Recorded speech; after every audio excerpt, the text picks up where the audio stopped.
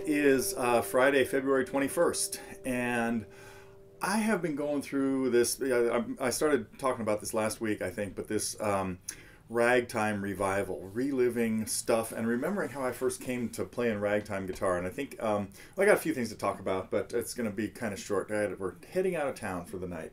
But one of them is, I'll get back to the ragtime story. Let me tell you, the first piece of big news is I want to welcome the people that have joined us for camp. I put a list up. We have 17 people signed up, and hoping to get to about 25 or 30. And so if you're thinking about it, there's still room, and recognizing a lot of old faces and names there. So anyway, camp. We're actually heading up into the hills today. Not into the hills, but over to Asilomar, the site of the last three camps. But we'll be over in Pacific Grove and Monterey for just a little weekend getaway. But anyhow, so that's kind of the one thing I want to talk about. Actually, while I'm starting to talk about things on the forum, I'll get there first. Then I'm going to go into a whole story about ragtime and what it meant to me and why it's still so near and dear to my heart. But with some visual aids here, things I just dug up because I was going through boxes looking for stuff. Anyway, the other thing is the question that came up on the forum. I will try to get to over the next couple of days. Great question about how Ledward Kaupana does this really razzle-dazzle technique in radio hula. So I had a quick chance to listen to it, but really not to break it down yet and see if I can explain what's going on there. But that's on my list of things to do. Anyway, as I mentioned last week. Now into the ragtime story. Here was the first one. The first thing that really got me on it was this. You've heard me mess with this before.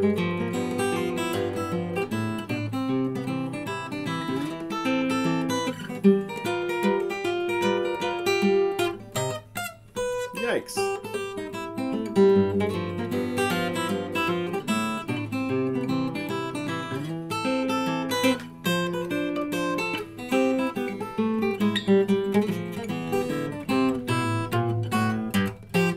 Anyway, that was Dallas Rag that again came into my world because of a student who wanted to try to learn it.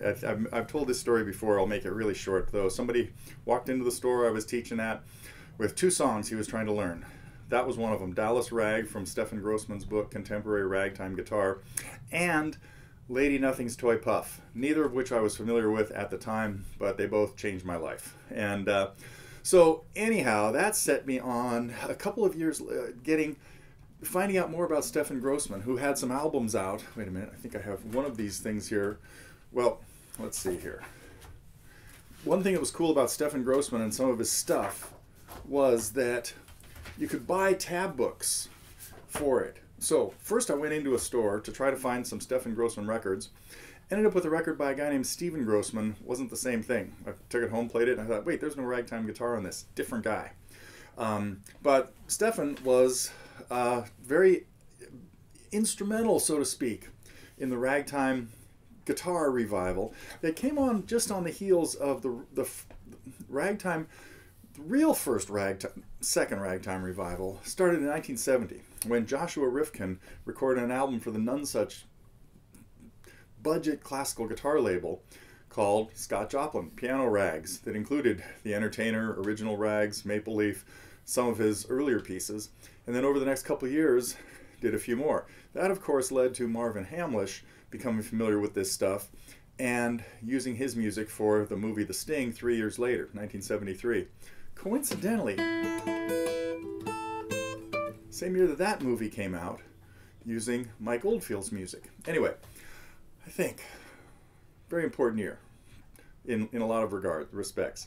So anyhow, then over those next couple of years, 74, 75, Grossman started this label, Kicking Mule Records, with Ed Denson. And I talked a little bit about this recently or last week.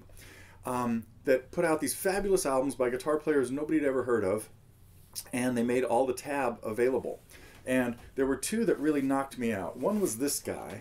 They were both Dutch players. Tom, I'm not sure of pronunciation of his name, Tom van Bergijk. He did an arrangement of Original Rags, Scott Joplin's piece. And this, Magnetic, what was the other one? Oh, Red Pepper Rag was another one in Scott Joplin's book, Contemporary Ragtime Guitar, that was impossible to play.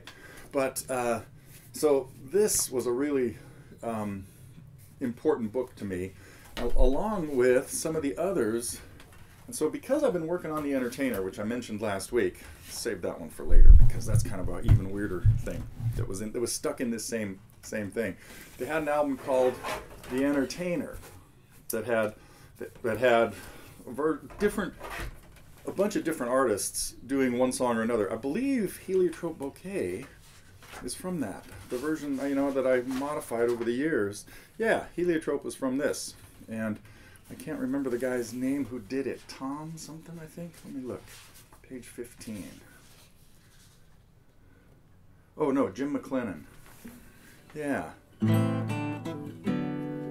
So this was what I based my version on, and I probably took 80% of what Jim did and then fixed a few things.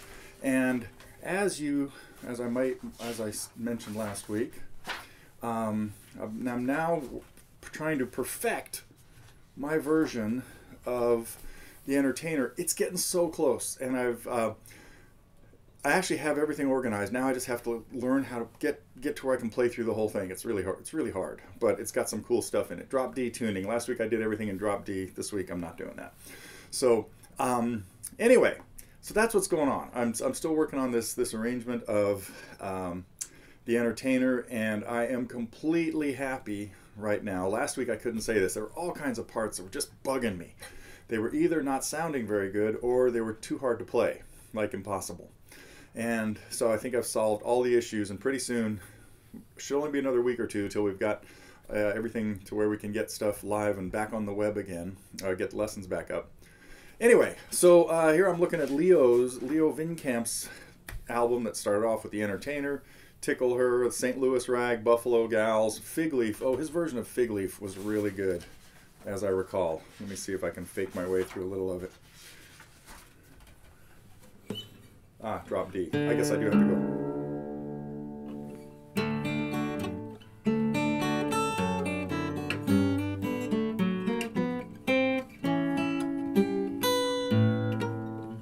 I guess I can't.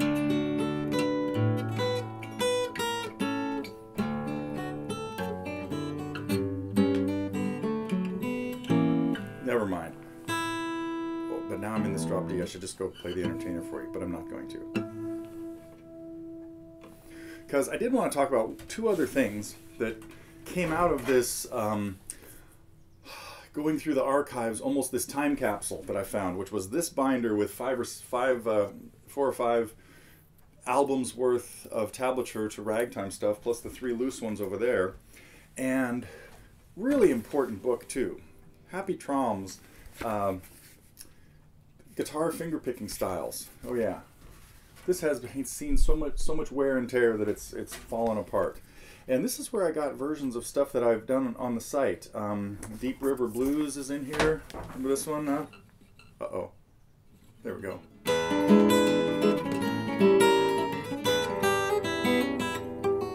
Anyway, Doc Watson tune, Doc's guitar is in here.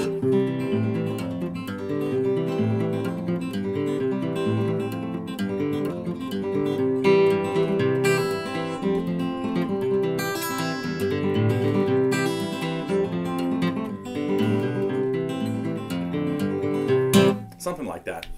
And another one, I guess I am going to try to fake my way through something else here. I think it was Eric Schoenberg.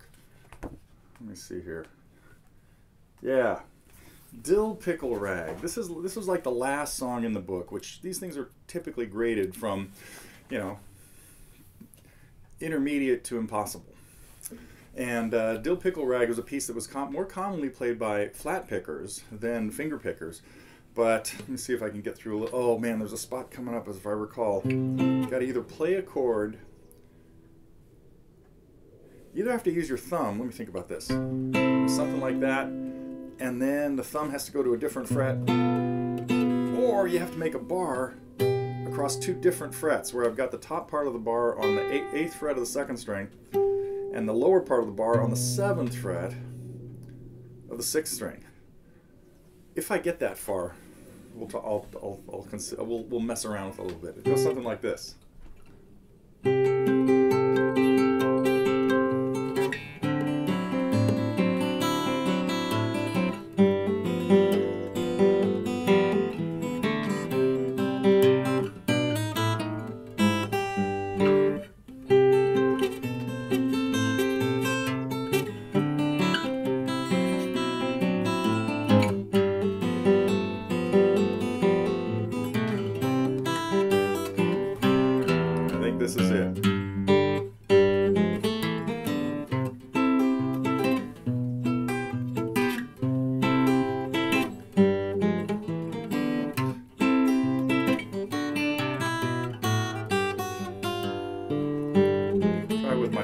time. Oh, that hurts. Don't try this at home. Hang on a second. Time for a page turn. Oh, it does it again. Okay, that's enough of that. I might have there. What else happens in?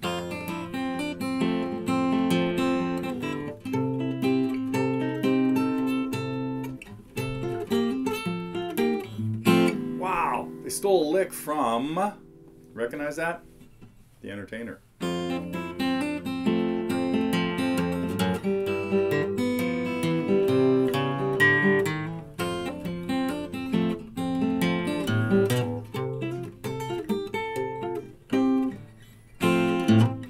I think.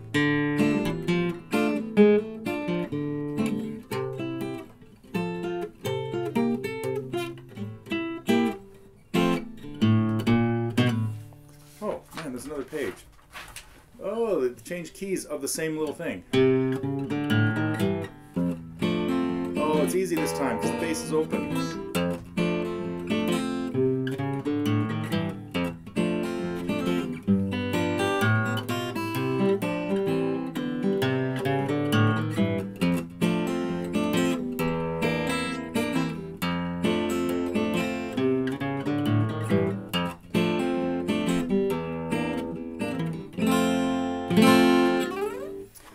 Anyway, oh man, great picture here. Look at this. Uh-oh, this book is falling apart even worse. See if people in there. Mississippi John Hurt, Skip James, Elizabeth Cotton, and a few others. Can you see that? Pretty neat, huh? Okay, enough for ripping up my book anymore. The last thing I want to tell you about that I stumbled into in that same pile of stuff was an issue of Guitar Player magazine. Now, this is from 1976. It's pretty, and it looks like I bought it used, like I must have seen it at a used place and bought it way after the fact. Of course, the list price on it was only $1, but I paid $2.99 for it at Streetlight Records. Who knows when? But it looks like why I got it was there were 3 articles on the front page that jumped out at me. One was about Jorma Kauknen, who was just talking to Ron Binding, one of our IG seers from way back, who had gone to Jorma's camp in Ohio last summer. And Jorma puts on a pretty cool finger-picking camp. Pretty much runs all summer. Most of them, I think, are like over weekends, Friday to Monday or something. But, of course, huge influence on me, as you probably know. And so this was like the headline story. I just found this morning, so I haven't actually read this again. But then there's an article about the Doobie Brothers, 4 guitar players in the Doobie Brothers. Haven't looked at that yet either. And then there's an article on ragtime guitar from Stefan Grossman talking about these guys that he put on Kicking Mule back in 74, 75, that kind of stuff. And I think I sent him, I thought, you know, I would like to have a record on Kicking Mule. Anyway, Stefan and I had a few exchanges and didn't go well. But you probably heard me rag on him before.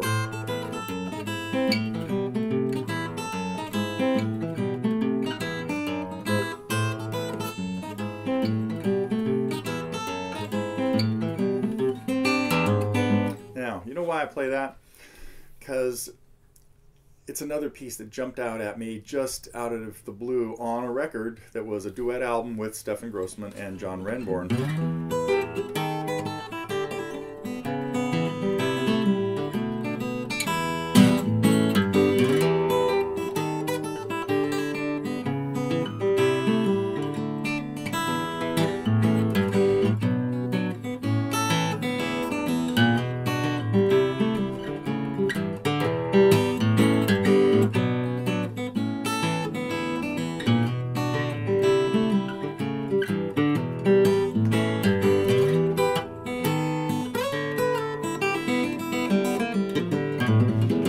Anyhow, had some great tunes on it.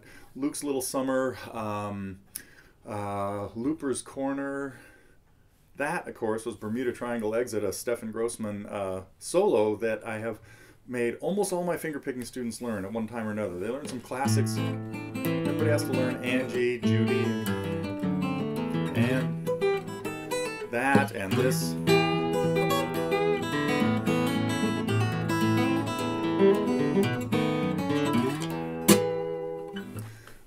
steam engine train. So Bermuda Triangle Exit is another piece that I don't remember if I have a lesson on that up at the site. Probably not. I should get to it. It's a great tune.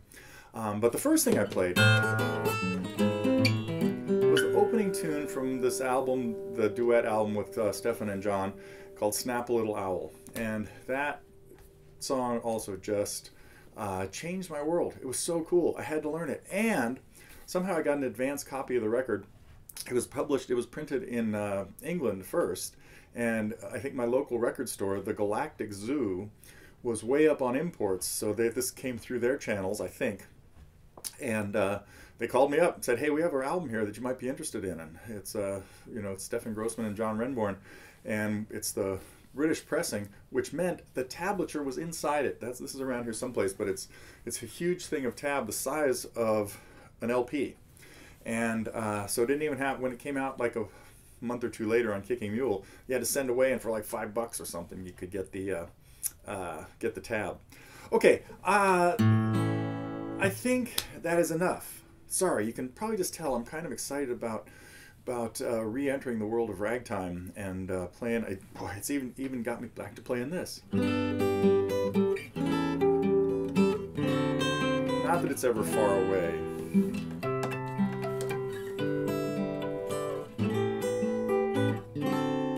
A year and a half ago when Muriel was here, I was having trouble with these harmonics. She said, just keep working on them. They'll start sounding better. She's right. They sounded better now.